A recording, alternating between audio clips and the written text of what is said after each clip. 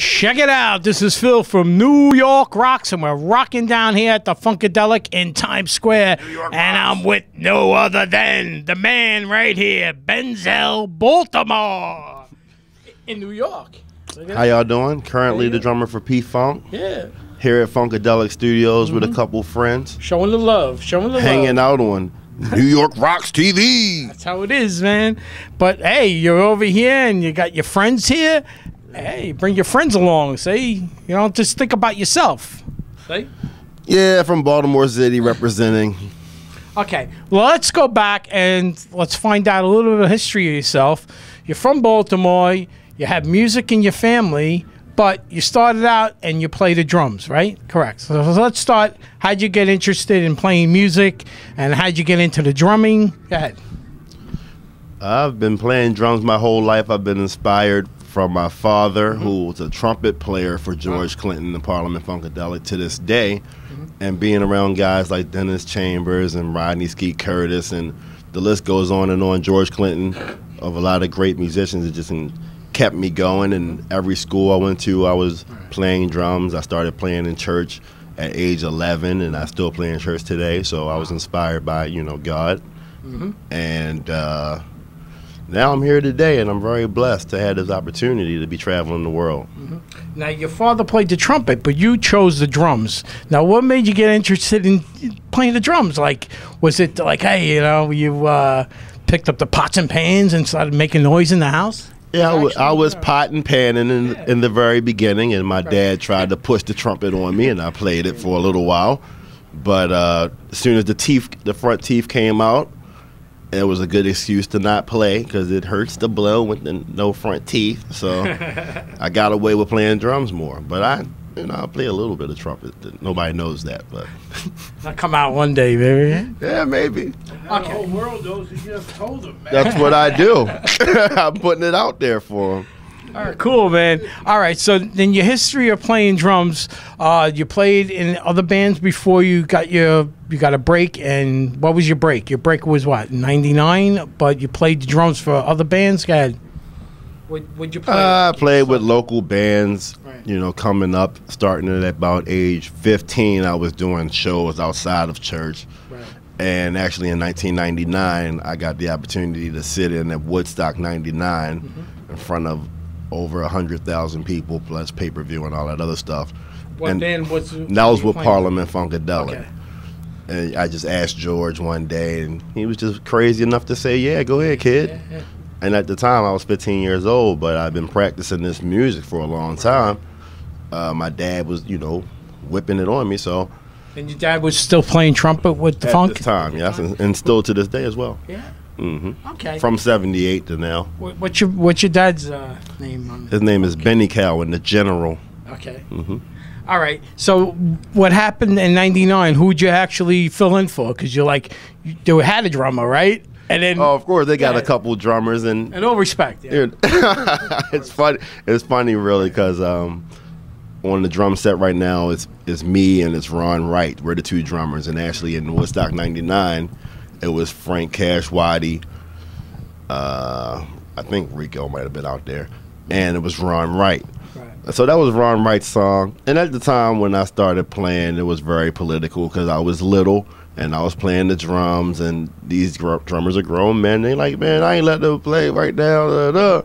But, once George say let it happen, let it happen. And once I got that experience to really play on a real stage in front of people at a young age, I already had the vision that I had to do this. How old were you? 15 years old. 15. So I was like, okay, well, I got the vision. I got to do it. There's no way you're going to do that and then be like, I'm not going to play anymore. Yes. You must have been really charged up seeing all the people. Is that the most people it had to be, right? At that time, it was. Now when you do these European tours, all of them look like that, Wow. Yeah. So you come a long way. So from that time in '99, you stayed with the funk as the permanent drummer, or what happened? Yeah. Well, that was just a sit-in, and then I went back to high school and went back to normal life and just practicing in the basement and, trying to gig with local groups at that time. Like I had a little band called Nine Dudes and a band called Suburban Super Group. And, I had a band. Original bands, yes. And then I You know, later on I had a band called CTW with my friend Ian that's going to be playing with me tonight. We had a Some little of your band. friends are here. We're going to talk to them. I also had a band, Let the Monkey Go, with my friend Andre that plays guitars from that band, so I brought him out too. And I brought my friend on in the Didge from P-Funk. I got Richie Shaker Nagan from P-Funk, Shaker Man. Who else I got? And I got Will Vick that I gig with in Baltimore around town. So, you know, giving back a little bit. And you got a guy from Australia here with a strange instrument. From LA, but he's got the didgeridoo. That's what he does. Yeah. Shout out to Will.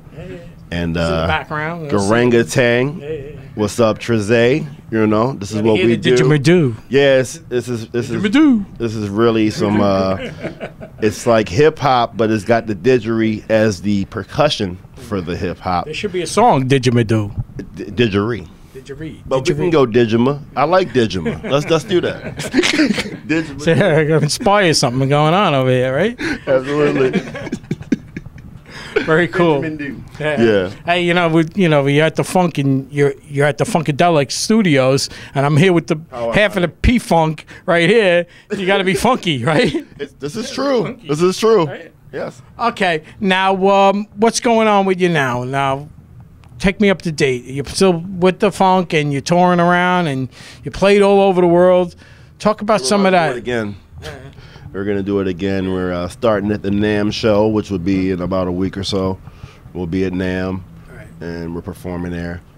Then we're going to do a little tour, and then we're going to be preparing ourselves for Australia. And then after that, we'll be going to Japan, and then I think some Europe stuff as well. So that'll probably go into the summertime. You know. Did you record any music with them, or albums, or a new album, or new material? Actually, George has a new album out. I don't think I'm on any of the songs, though, but I will be on some other stuff. We actually did a record with Josh Stone and George Clinton out at Metropolis Studios in London. So I did that, and I've been down George's studio lately recording on some things, some upcoming stuff coming out soon. Okay, so let's bring one of the guys over here. Now, come on over. Oh, cool. He's a guitarist, right? He's a guitarist? Oh, yeah, no question. Yeah, how you doing? Tell everybody your name and where you're from. And well, my name is Andre Giles. I'm from Washington, D.C. originally. Grew up, my background, played it with some local groups in D.C., a lot of go-go bands, Perfect Image.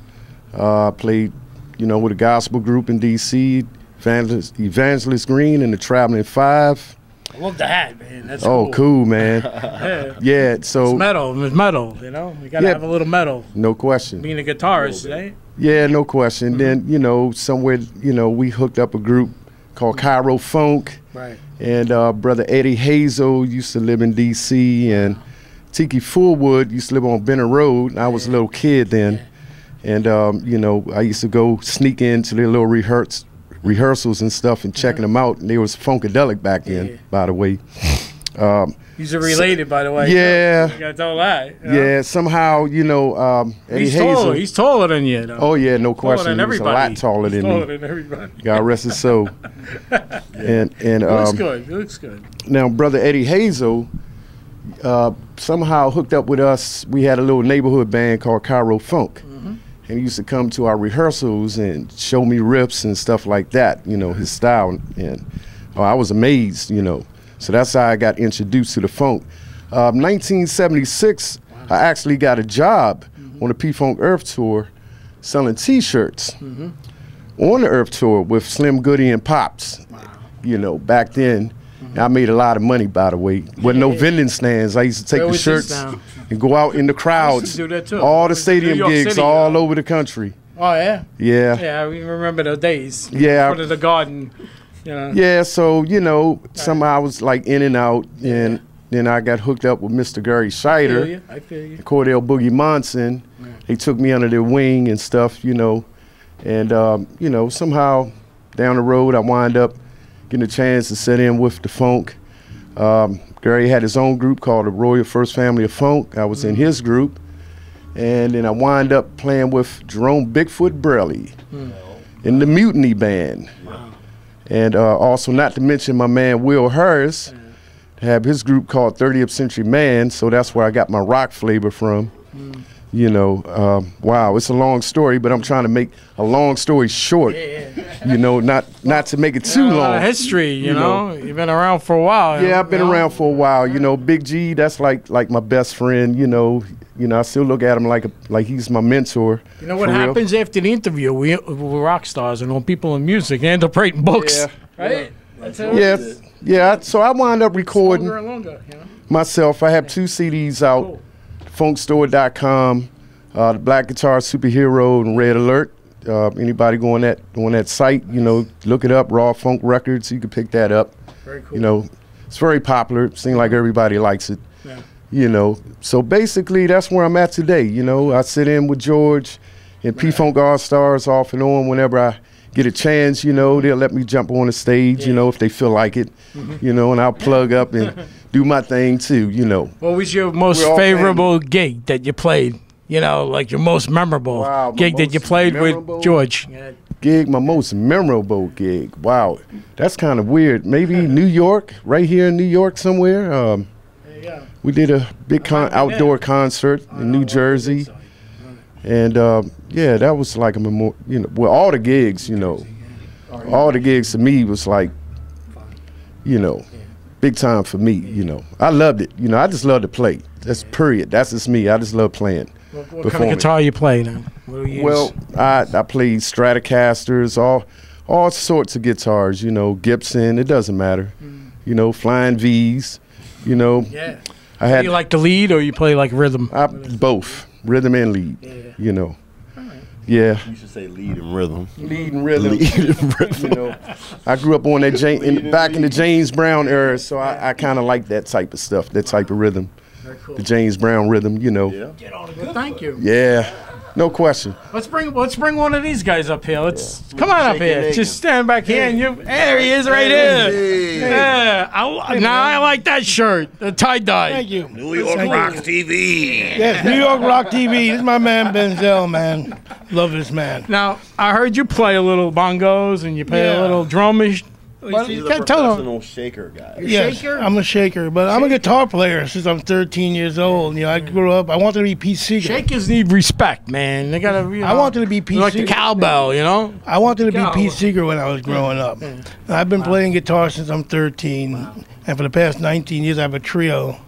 I play guitar and sing, and I got these 2 free jazz horn cats from back in the 60s. Perry Robinson on clarinet, Mark Whitecage on sax. We call it Who Knows. We get up, we start to play, and we just let the music take us where it does. And then we'll get into songs, and it's great.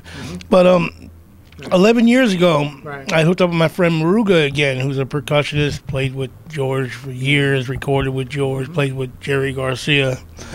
And I was stage managing in Michigan. And the keyboard player said, "Don't just stand there." And I said, "What should I do?" And he handed me shakers and told me to play. What year was that now? That was 11 years ago, 2003. So I dug it. So I bought a mess of shakers, and we're doing this tribute to Ola Tunji a couple of months later, and Maruga's introducing the band, and he says, "On shaker, Richie Nagin." And the keyboard player whispered, "Shakin' Nagin," and Maruga goes, "Shakin' Nagin." So through him, I went to do some gigs with him, with George, carrying his stuff, and I got friendly with the crew. And I showed up one day 11 years ago in Miami during setup, and I said to the stage manager, Citrus, I said, "Hey, man, I brought my shakers. Can I play?"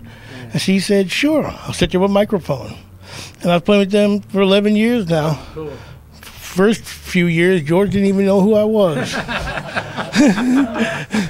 But it's it's an honor to play with them. Through that, I've gotten to play with some of my heroes like Melvin Seals from the Jerry Garcia band, and I play around here a lot with a lot of different kinds of bands. So it's good to be in the right spot, you know. Yeah, I love to play music. You know, someone asks me come down and play, I'll play. You know, I play a lot of Grateful Dead bands around the area. I travel all over the country playing with different people. It's just a blessing. You know, I'm living my dream. You're from the Bronx, New York? I'm from Queens originally, but I live in the Bronx for the past 16 years.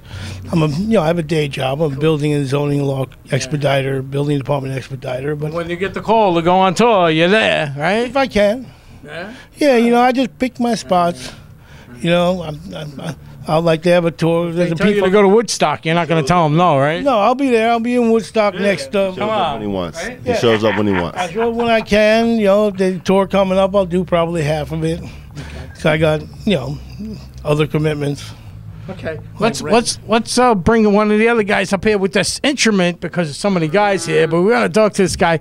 This guy now. Oh my God! Hope we didn't break it. No, I didn't break it. Oh man, come on. Tell everybody your name. Go ahead. My name is William Thorin.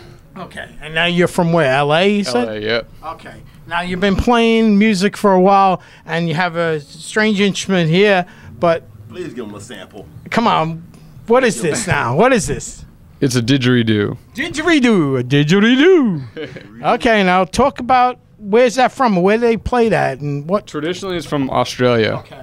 But are you Australian? No, I'm from LA. Okay. I started playing a PVC pipe when I was 11 for like 6 years, and there's a new nationality. It's called LA now. It's really getting Americanized though. Yeah. Now, all right. So, and how'd you find out about this instrument? Brother bought one randomly from some people in Costa Rica. I started playing his. He wouldn't let me take his anywhere, so I made one out of PVC pipe, and then, yeah.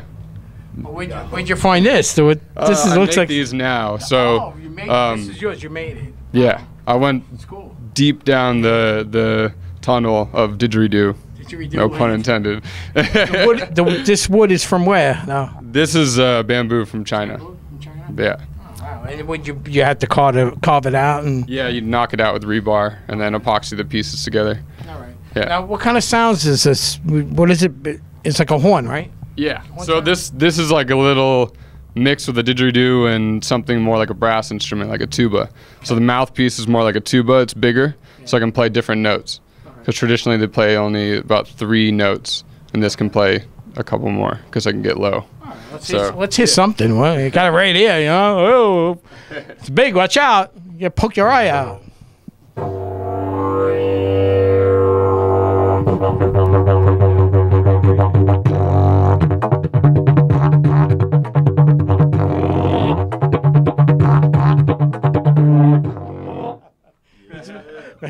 It's very comical. It really is. Yeah, it sounds very like a lot of different things. It's like if you eat a lot of beans and you listen to that, it's like, you know, it could be good. Get that a lot. So you got one more guy over here, right? And then Ian. Why don't you come around and say hello? Hey, what's up, man? Hey, you got right in the shot, right? This guy. He walked in at the right time. It's only because I love him. Bring this guy over here. Come on over. Say hello. How can you outshine with the didgeridoo? Here's a guy right here. He's a little tall guy. Another tall guy right here. Okay, here we go. Okay. Now tell everybody your name and where you're from. Go ahead. I'm William Vick. I'm from Baltimore, Maryland. Okay. Now you play in the band and what are you, keyboards? Yes, sir. Yes, sir. I'm the partner, CEO of a production company called Sonic Society right now. Doing some low-key stuff, some stuff we can't really say, can't disclose right now, but until you do it. Yeah. So I mean, some pretty big stuff. So we just humble guys that really do this music thing, just trying to do it for real. Now you've been playing keyboards. Is that what you first started with? That's your first instrument you got into? Not necessarily. I started on acoustic guitar and moved to keys at around 8 or 9 years old. And you hooked up with what, P-Funk and yeah, man, with the keys, right? Yeah, it's actually funny. I have family ties, and I didn't even know, man. One of my good friends before I even knew he was really family. So it's a great thing to already have good chemistry with people before you even find out they're really tied to you. And you're from the area. You're from Baltimore, too. Not originally. I did a little moving around from New Jersey to Georgia to back to Jersey to Baltimore. So I've been a little everywhere. And now you're currently on tour with the P-Funk, Funkadelic. You playing keys, or you play sometimes when you? Nah, I'm just another fan, just a part of the experience. Okay. So just no actual ties. Okay. No actual ties. Okay. All right. So what's going on with these guys now? Now you got Ian. He's in the back over here. We're gonna have to come all the way around because there's a connection going on. He's got the bass. Here's bass. He plays bass. Here's Ian. Nice to meet you, Ian. How you doing? I'm doing great, man. Tell Happy to be here. everybody where you're from and what instrument you play. You play bass? You're a bass player? That's correct. Anybody that's curious, my name's Ian Trussheim. They call me the Spaceman. Right. And I've put in many hours in the shed and on the bandstand with this guy. Okay. Grew up listening to Parliament, although I've never performed with the band, and friendly with a couple of the bassists in the band, and I'm just kind of like Will, just you know, working on my craft on a daily basis, trying to be the best that I can be. I got this beautiful custom bass right here, sponsored by this company, M Basses, out of Connecticut. Wow, that's nice. It's a work of art, so I love this instrument. And that's wood tone. Wood tone. Yeah, yeah. Look like Fender type. Yeah, yeah. It's basically, it's almost like just like a really good design based on the Fender. You know, Leo Fender kind of, you can't reinvent the wheel, but maybe you can improve upon it. I don't know. But yeah, you know, I'm just always playing music. I play with a lot of different people. I do a lot of session work and a little bit of touring. And currently, I'm playing with this guy Chris Jacobs, who's really popular in the more the Mid-Atlantic region. And I have a long association with Brooks Long and the Mad Dog No Good, which is a pretty happening R&B soul band. And I'm starting my own band, leading my own band, which is called Ian Trussheim's Frequency Exchange. And really, that band is just about you know, self-expression and spiritual growth through the language of music and being able to play freely. So I'm really excited about what the future has in store for me. Very cool. Yeah. But how'd you guys hook up? How'd this happen? That's a wild story, or it's a long story. But I moved to Baltimore maybe about 5 years ago, and Ben and I just happened to be on the same gig.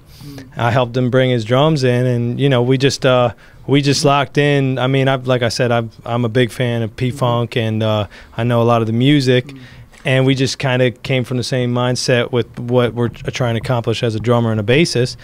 And we just started, we were kind of like a team for a long time. I mean, obviously we still are, but when Ben started really hitting with P-Funk, you know, we couldn't gig as much as we were, but we were playing with a lot of different artists, doing everything from hip-hop to fusion to singer-songwriter stuff. And, I mean, we were just hustling. You guys were like touring together, but you was actually playing too? Oh, yeah. By storm.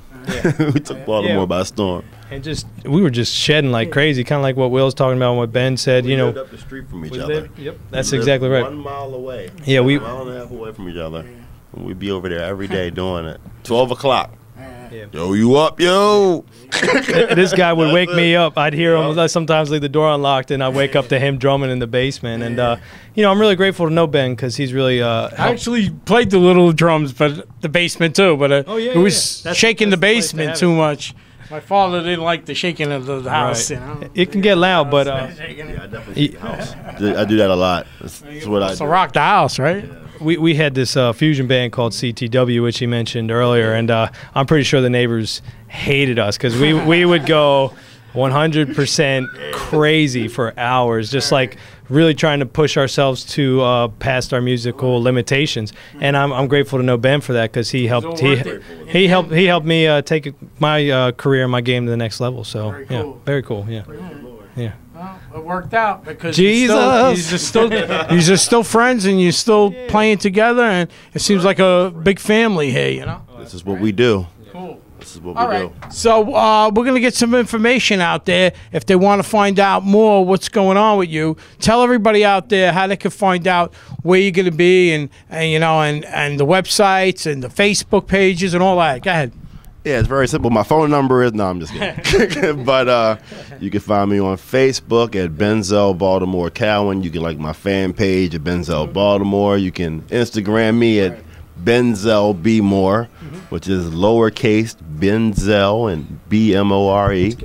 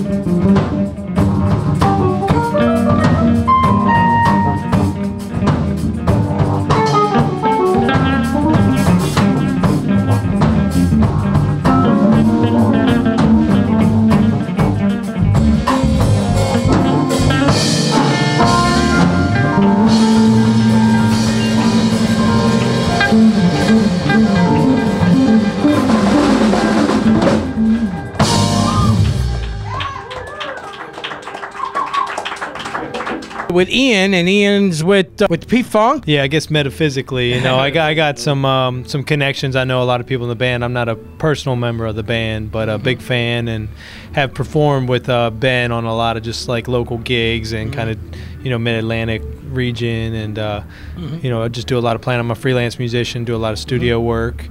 I lead my own band, which is called Ian Trustheim's Frequency Exchange. I got this wonderful instrument custom made by John McGinney out of Connecticut. The company's called M-Basses. Nice, and nice bass. yeah, it's really wonderful. I love it. It's actually pretty new. I mean, it's totally made by hand.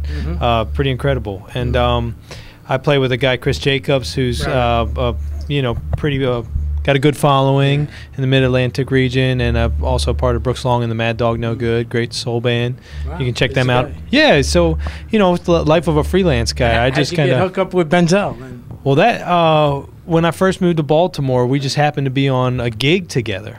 I helped him bring his drums in. We kind of hit it off before the gig, and from the first couple notes, it was we come from the same mindset of how we approach music and the way we want the what's called the pocket to sound. And we did a ton of gigs together, a lot of, you know, funk oriented stuff, and even playing some P-Funk music with other bands, but also doing jazz fusion, R&B, hip hop, and we just we became really good buddies. Once I should say that once we did this gig, we realized that we lived no more than a mile down the road from each other, and we would just hang out. We didn't know that. I mean, because I was really pretty early on when I moved to Baltimore that I met him, and it just where I found a place off Craigslist, and he happened to live down the road. And so we hung out every day and really played and worked on our craft. And what year was that? That was 2010 and 2011 when we were really hitting a lot together. And right around that time, 2011, is when Ben got a big call from P-Funk. You know, he's always been involved and played on and off, but he kind of got the opportunity to really be the guy driving the bus for the band, or one of the guys. It's such a big band, you know. There's usually. You mentioned before he sat in when he was a kid. Yeah, and there was like 3 other drummers on the gig, but they like did 15. He was. Yeah, exactly. It's amazing. Wow. But the thing about P-Funk that's really cool, or one of the great things, is they just put on such a long show. You know, some bands will play like 3 sets. No, they just play from beginning to end. So you got to have a couple people on reserve, because I mean nobody could do a show that intensity and just play the entire time. So big guy, he's big tall guy. He's a big guy, yeah. Strong guy. You know, I'm happy to be up here in New York. It's really cool to meet you and be a part of your show. And thank you. I'm just grateful for the opportunity. And you know, how'd you come up? You now somebody came and told me maybe you came up with the name Benzel. Oh yeah. Baltimore. Go ahead. So on one of these former gigs I was telling you about with that we used to just do, you know, I mean, a lot of club dates, and we were just hustling, you know. We all still hustle, and I think what it was, I'm just trying to kind of make sure I get the story straight, but we were just kind of goofing with them, and I was calling them, you know, of course there's Denzel Washington. So I was just being stupid. I called him Benzel Washington. I mean, it's not even that funny. We were just goofing. We were hanging out before the gig, but it's like I saw like, you know, like a light go off in his head. He's like, Benzel, I like that, and obviously from Baltimore, and so he kind of took on that persona. He really embraced it, and but I mean, it's a cool name, and it's just kind of funny story. I mean, honestly, it was a couple guys, that guy Brooks Long that I mentioned. We were all hanging out. My buddy Contavious Jones, who great singer, and Ben and I used to do a lot of gigs with Contavious, and we were all just goofing off before the gig, and he really took to it. He embraced it, and then it caught on. You know, now it's like, you know, some people think Benzel's the real name, which it is, you know, or that's his stage name. Yeah, it's funny, it's unique. So he's a great guy, and he's been a mentor and really inspired me to take my craft to the highest level, which is a never-ending journey. Yeah, man. Well, you're gonna funk out right here, right now. That's the only way I know how to. You know, I got everything on the one, as they say in P-Funk. Okay. And is there any way you get in touch with you? You tell everybody out there if they want to. Oh yeah, well. And the P-Funk and well, course, right. Benzel. I know with Benzel, you know, you can just check out Benzel Baltimore on Facebook or YouTube. I mean, he's got a pretty big social media presence. I know he does Instagram, and honestly, if you Google Benzel Baltimore, I'm sure it'll just show up. And you know, same thing with Parliament Funkadelic. I mean, that's just such a staple of American music. I mean, they've been around for probably close to 40 years, which is a pretty amazing thing. Maybe more than 40 years, honestly. Cool. and it's got to be now that I'm doing the math. So you know, P-Funk, Parliament, Funkadelic. That's the beautiful thing about Google. I'm lazy. It's like anything. Sometimes I might try to remember the name of a song, and I just start typing in the lyrics I know on the search engine, and it'll show up. It'll finish the sentence. And I personally, you know, if you're interested in my music, Ian Trustheim's Frequency Exchange, I have iantrustheim.com. That's kind of a wild last name. I'll leave it up to you guys to try and figure it out. But yeah, I know. Unfortunately, I don't know for sure if Ben has a website. But like I said, his social media presence is, and he's a pretty established guy. So he probably Benzel Baltimore. Benzel That's all Baltimore. you have to type in, and you find out. You'll figure it out from there. You know. Well, I want to thank you very much Thank you, for coming on and rocking out with us. Absolutely. And, I want to thank everybody else, and there was a guy that's in Dark Nights of the Soul, and he was the drummer, and he recently just had a stroke, and you know, my heart goes out to him and the family, and the rest of the guys in the band, and just I hope that everything just doesn't you know, suffer and everything. Absolutely, you know, prayers to him and his family, and for you know, speedy recovery, or for the best thing that can happen, you know, and we're all praying for him and his family. Yeah, maybe Benzel could do a little drumming tribute to him. That's right. Yeah, I'm sure I know he'd love to do that, and we'd all like to. You know, the music is a powerful thing, and maybe we can put some of that good stuff out there for your buddy. Helping and healing. You know, it's about giving the love. Right? Giving the love, absolutely. Okay, well, I want to thank you very much for watching New York Rocks. Who rocks better than us?